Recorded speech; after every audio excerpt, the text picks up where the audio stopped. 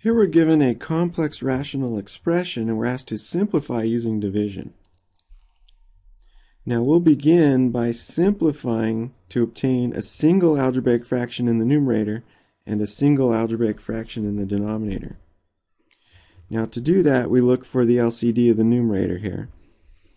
Now in this case we have an x squared and a y squared. The LCD will be x squared times y squared. So we'll multiply numerator and denominator here by x squared and numerator and denominator here by y squared. That'll give us equivalent fractions with a common denominator, x squared times y squared. And that leaves us with, in the numerator here, x squared minus y squared. And there we have a single algebraic fraction. Now let's do the same thing here in the denominator. The LCD between x and y is x times y.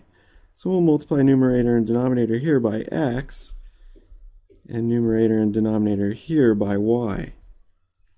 And so that'll leave us with x plus y over x times y in the denominator.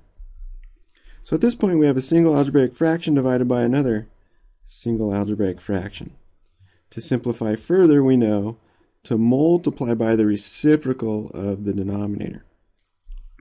So we'll take x squared minus y squared over x squared y squared, and we'll multiply that times xy over x plus y.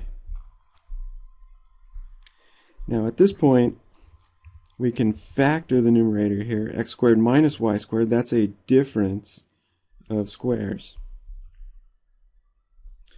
Factoring, we have x plus y times x minus y over x squared times y squared.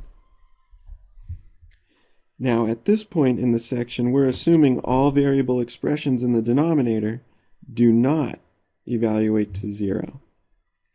So we can then cancel common factors, or in this case we can divide out a factor of x plus y.